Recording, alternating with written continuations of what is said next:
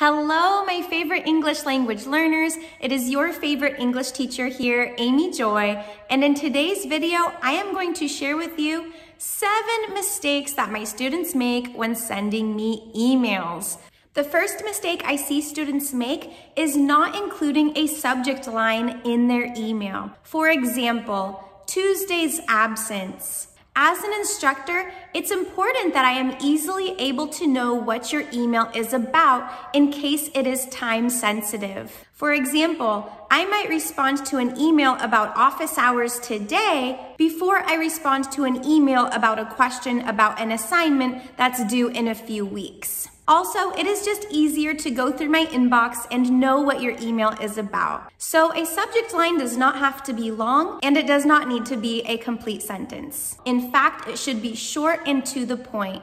For example, question regarding our exam, or office hours appointment, or letter of recommendation request, question about my grade, or internship opportunities. Now, the second mistake I see my students make is using an inappropriate greeting and introduction. I have had many students use the word "hey" to begin their email. Hey is super informal, and even though American professors might be more casual with their students, this is very informal and not appropriate when talking to a professor. When writing an email in English, you want to say, "Dear Professor," plus their last name, or "Hi Professor," and their last name, followed by a comma.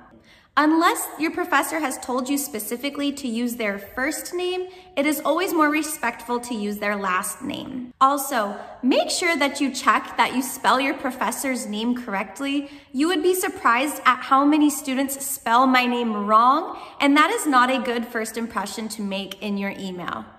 And besides the inappropriate greeting, I also see students using an inappropriate introduction. I see so many students begin their emails by saying, "I am Kate," or "I am," and their first name. Now, this is kind of a grammar thing, but when writing an email or introducing yourself, we actually use the phrase, "This is," plus your name. And we use this phrase when you already have met your instructor. If you have not met your instructor and you are introducing yourself for the first time, you want to say, "My name is Kate and I am interested in taking your course," or whatever the email is about. So, if you've already met the professor, introduce yourself by saying, "This is Kate," this is plus your first name. And if you don't know the instructor, you can introduce yourself by saying, "My name is Kate." Now, after this phrase, you want to identify yourself. So for example, "Dear Professor Smith, this is Kate Wang from your English 140 class on Mondays and Wednesdays at noon." You want to include specific details that identify yourself. For example, your first and last name, the class you are taking with that professor, the time that class occurs, and even maybe your student ID number. Now, after introducing yourself, you do not always need to repeat this information if you are talking back and forth in a long thread. But in the first email, it is important to include these details. And moving on to mistake number 3, when trying to schedule an appointment with me, my students forget to include time frames that they are available. For example, "Dear Professor Smith, this is Kate Wang from your English 140 class on Mondays and Wednesdays at noon. I would like to schedule an appointment with you to discuss some questions about the homework. Thanks, Kate." Now, this is not totally wrong, this is okay, but it is much better to include the times that you are available so that your professor can begin to make the appointment more quickly. So a better email would include this sentence: "I am free this week on Tuesday from 1 to 4 p.m. and Thursday from 9 to 3 p.m. If these times do not work for you, could you tell me some times that would be more convenient?" By offering these time frames, you are getting to the point and letting your instructor pick the time that works best for them. Okay, and mistake number 4, this one actually makes me laugh sometimes and it can be quite funny, but also a little bit awkward. And this mistake is giving TMI when explaining your absence. TMI is short for too much information. You would not believe the amount of emails that I get talking about throwing up, diarrhea, period cramps, all of these kinds of things that are quite personal, and your instructors actually don't need to know the details or the extent to which you are sick. So I understand why my students would say this. They want to prove to me, they want to really let me know that they were so sick that they could not come to class. However, this information is a little too personal, and as your instructor, I don't want to imagine you throwing up or on the toilet. So if you tell me you are sick, I will believe you. Now, some instructors might require you to bring a note from the doctor, and you can just explain that you might not have a doctor's note because you were too sick to go to the doctor, but that's okay. You do not need to tell us about all of the things that came out of your body yesterday because we do not want to know. Now, some more appropriate ways to describe that you were sick, you could probably say, I had a migraine, or I felt nauseous, or I had a fever, or I had a really bad cold, or even I went to the doctor. But telling us some of those gross details really is unnecessary. And before I move on to the next mistake, I want to remind you to like this video and subscribe to my channel if you have learned something new or gotten any value from this video so far. I work super hard on these and I would really appreciate your support, so thank you. Okay, and mistake number 5 is a big one. And this is using an inappropriate tone, being demanding, or entitled.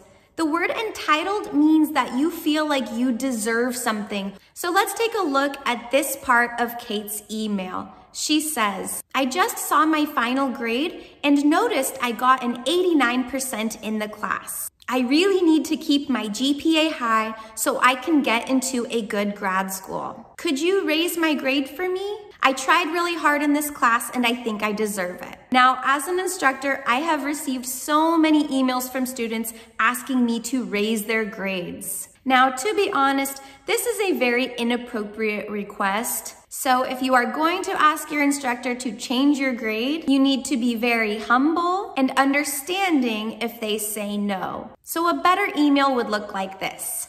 I just saw my final grade and noticed that I got an 89% in the class. I would really like to try and get a 90%, and I was wondering if there were any opportunities to improve my grade. I understand if not, and I really appreciate your time.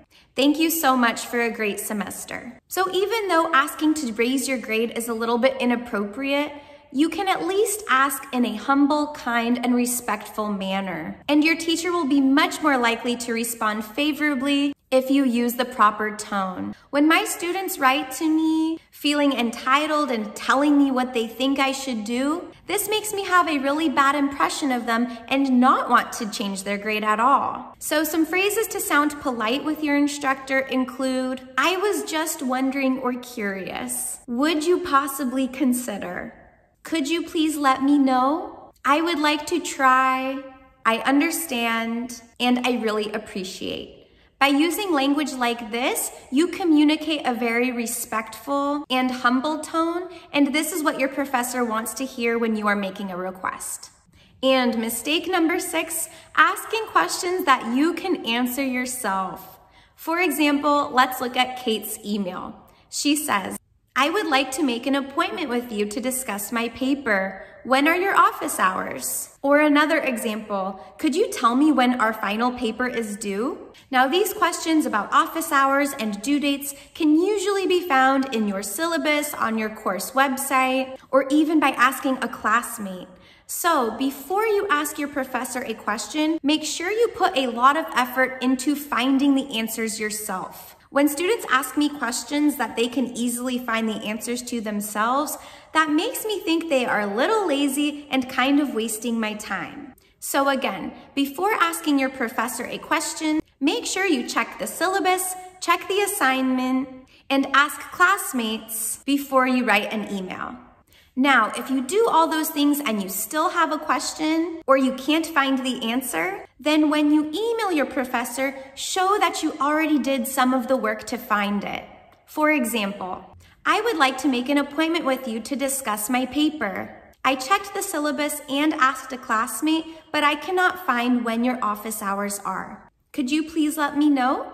This type of email shows that you did your homework. You tried your best to find the answer, you took the initiative, but you still have a question. By mentioning all the work that you have done to find your answer, it lets me know that you are not wasting my time and you have already tried yourself. And our last mistake is using no or using an inappropriate closing. I know a lot of us use our phones to send emails, and those come with an automatic signature, but I have a lot of students from other countries with different alphabets, and sometimes they sign their name in characters that I cannot understand. So instead of using the automatic signature from your phone, make sure you end your email with best, kindly, sincerely, thank you, or thanks again, and then a comma, and your first and last name. All right, well, there you have it. 7 mistakes that my students make when writing emails. And if you learned anything new in this video,